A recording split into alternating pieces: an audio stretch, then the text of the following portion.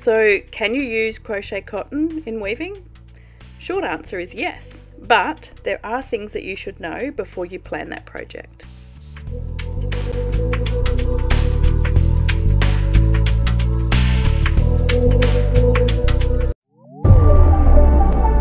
Hi and welcome, I'm Steph. I live in Brisbane, Australia, one of the most beautiful cities in the world, and I have 3 rigid heddle looms and I am addicted to weaving them. I want to share the crazy, wild, unpredictable, beautiful place I live and the crazy, wild, wonderful, beautiful things that I make with you. Most crochet cotton is mercerized. This means that it's treated to improve dye uptake, reduce shrinkage, and gives the yarn a luster or a sheen, and you can actually see it in crochet cotton. Some have that slight sheen or a shiny look. Mercerizing also means that the yarn and the finished product that you make will be less likely to absorb moisture. So when you plan that project, take the purpose of your fabric into account.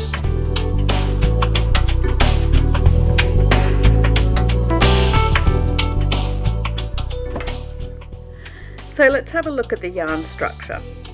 Crochet cotton is usually a 3 or 4 ply, but some can be higher. It's spun very tightly, which means that the yarn is very strong. The plied threads tend to be thinner than the size you would find in an 8-2 or an 8-4 yarn. There are lots of different sizes of crochet cotton also, so use your WPI skills as a base to determine your set.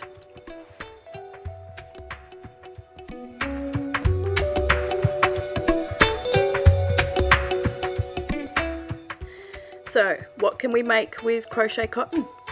Because it's mercerized, it can make towels less absorbent, so I always use unmercerized cotton for towels. However, crochet cotton would be great for any project that doesn't need absorption.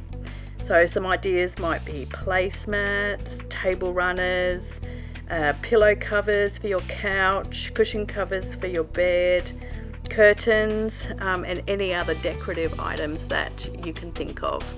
The strength and the mercerization of this yarn also means that it's going to last a lot longer. So it can actually make projects a lot more attractive that way.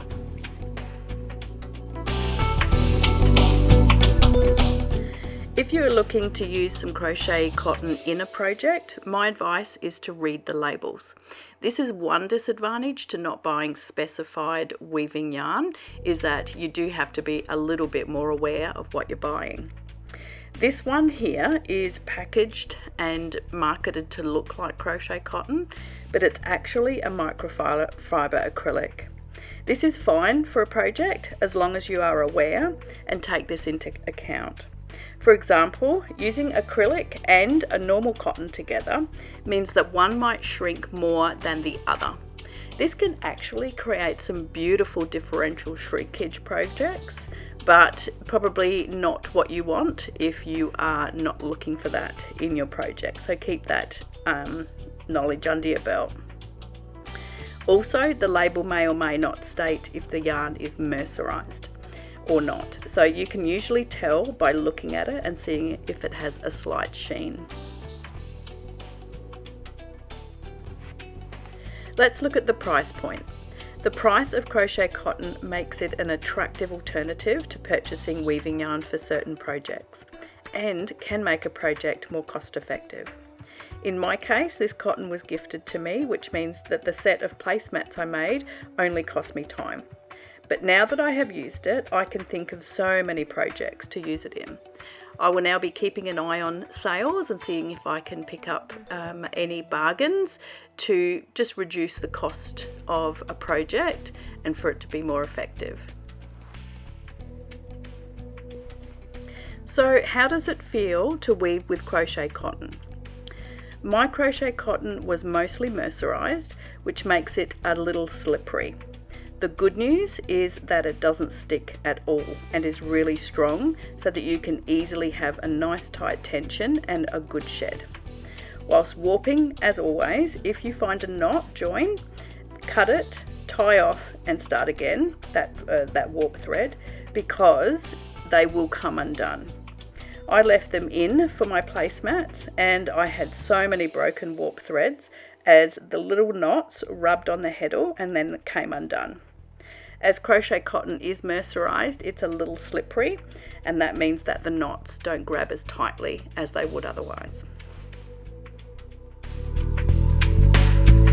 If you found this video useful or enjoyed it or found it inspiring, hit subscribe so I can bring you more videos like this in the future. If you also hit the like button, you will be helping other people find my channel and also be inspired just like you. And don't forget, it's free.